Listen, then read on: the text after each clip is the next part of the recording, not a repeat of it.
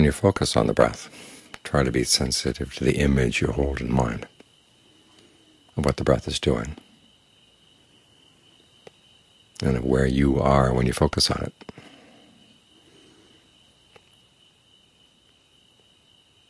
Use that as your target to help keep you with the breath. And notice the impact that that particular perception has on your breathing. If you find that the breathing is comfortable, you can hold on to that perception. If it's not, you may want to change the perception, because you may have picked up some ideas about how the breath comes in, how it goes out, what you have to do in order to bring it in, let it go out. That may not be all that helpful. So try experimenting with your perception. One that I found helpful is thinking of the body as a big sponge, and all the little holes and passageways and channels of the sponge are all connected, so that when you breathe in, the breath energy comes in from all directions. There's nothing in the way. And if you experiment with that perception, it seems to work, hold on to it. If not, you can experiment on your own.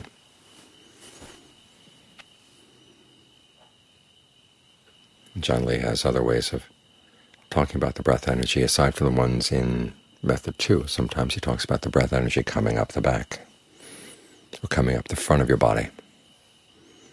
If you're feeling weak, your back feels sore, you might think of that kind of energy coming in to give you support. There are lots of different pictures you can hold in mind, or kinetic images about what's going on in the body. What are the mechanics of the breathing here? This issue of perception is very important. The Thais have lots of ways of translating the word perception. One of them is jam, which you fix on something and you hold it in mind. And so when you fix on a word and what its meaning is. They also use the word mai, which means to focus on something or to aim at something or to mean something. This is very important because the mind tends to flow after its perceptions. The Buddha uses the word anusari, which means to drift after or flow after something. And the Thai Ajahns talk an awful lot about the currents of the mind flowing out to a particular object. And we tend to flow out to a target of some kind, something that attracts us. It's like the hummingbirds with the color red. There's something in the way their little brains are hardwired. They see something red and they go for it. You've probably seen them, if you've been around long enough, hovering around the taillights of the van, hoping to get some sugar water out of them. There was a time I was sitting on the rim of the north rim of the Grand Canyon. It was an evening. There had been a hummingbird hovering around the campsite for a couple days. And that evening it noticed my ear and looked red and looked round. So it flew over and stuck its beak in my ear. And I could feel the tongue licking a little bit inside. Unfortunately, I didn't have any sweet water for it to drink in my ear. I remember seeing a documentary one time about a particular kind of beer bottle that was popular in Arizona, and it was killing off the beetles. As it turned out, the beer bottle, when it was empty and thrown by the side of the road, looked like a female beetle to the male beetles, and they would mate with the beer bottle. And it turned out they would mate only once in their lives, and that was it. So animals are pretty hardwired, and the human brain can be hardwired about a lot of things, but it doesn't have to be. You can change your perceptions. Because when we go flowing out after things, we go flowing out after a narrative. Somebody attracts us. It's because that person stirs up memories and seems like a good target for our thoughts. And however you translate sannyas, memory, perception, label, whatever, the important point is that you can change them. We're not hardwired. because the perceptions you hold in your mind are a kind of karma. So before you meditate, the Buddha has you think about the perceptions of inconstancy and not self, to help counteract any unhealthy or unskillful perceptions you may have picked up, because otherwise your mind is going to keep flowing out to things outside. It gets bored with the breath after a while, and it wants to go out for a little fun, a little entertainment. And it sees something that turns out to be the tail light of the van, or worse. So you apply a different perception. You see something that seems attractive, you apply the perception of the fact that it's inconstant, it's going to involve stress, that it's actually not as attractive as you thought it was. There's a supasanya, the perception of unattractiveness. You think of the body as being attractive, well, take it apart bit by bit by bit, and take the different parts and imagine them located in different parts of your apartment or your house. And if you suddenly came across one of those parts, what would you think? It helps to dislodge whatever perception you may have that's got you fixated, that acts as the target of your thoughts. Suddenly the target doesn't seem all that attractive.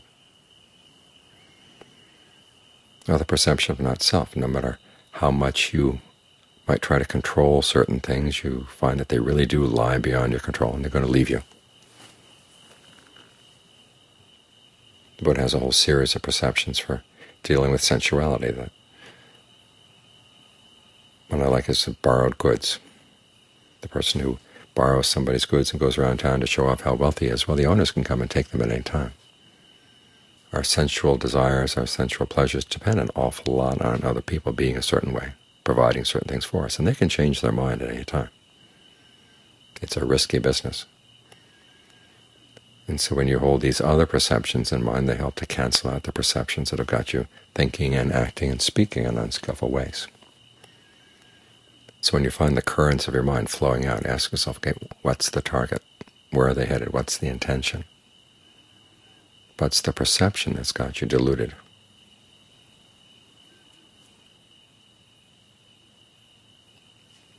And also at the same time try to counteract them with perceptions that having the mind centered is a good thing. In the beginning, when it's difficult, it's very hard to win various parts of the mind over, and different parts are all too ready to go jumping out, flowing out after something else that strikes them as more interesting, more attractive, more worthwhile. So you also have to develop positive perceptions around the concentration practice.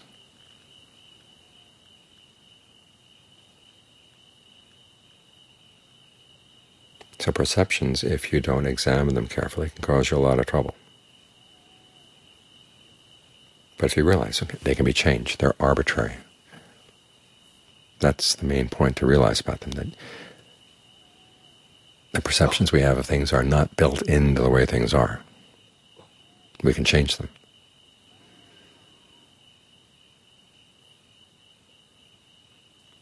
So they don't become targets for the mind, or don't become targets for activity that are going to cause us regret later on. So when you get used to playing with perceptions of the breath, learn how to play with perceptions of other things as well, especially things that have you attracted and fixated. And you know that it's going to lead to unskillful habits if you keep on with this fixation. And use the Buddha's various tools for deperception. In other words, taking those perceptions apart, replacing with something that helps remind you, okay, those are not things you want to aim at. You want to aim back inside. So turn the currents of the mind back inward. Keep them focused here. You want to say you can keep them fixated right here for the time being. There will come a point in the practice when eventually you have to let go of even the fixation to concentration, but don't be in too great a hurry to do that. And John Lee makes the point that a lot of people, when they start getting serious about the practice, want to go straight to not self, letting go, letting go, letting go. He says, don't be in too much of a hurry. Work on the concentration. push the envelope against those three perceptions of inconstancy, stress, and not self. Try to make the concentration as constant as you can, as pleasant as you can, as much under your control as you can, because you're going to need this as your foundation, as your food and nourishment, to withstand the attraction of the perceptions that have pulled you astray in the past. Only once you've seen how arbitrary those are can you turn around and take these perceptions apart. The perceptions of keeping the mind with the breath, of this being your home.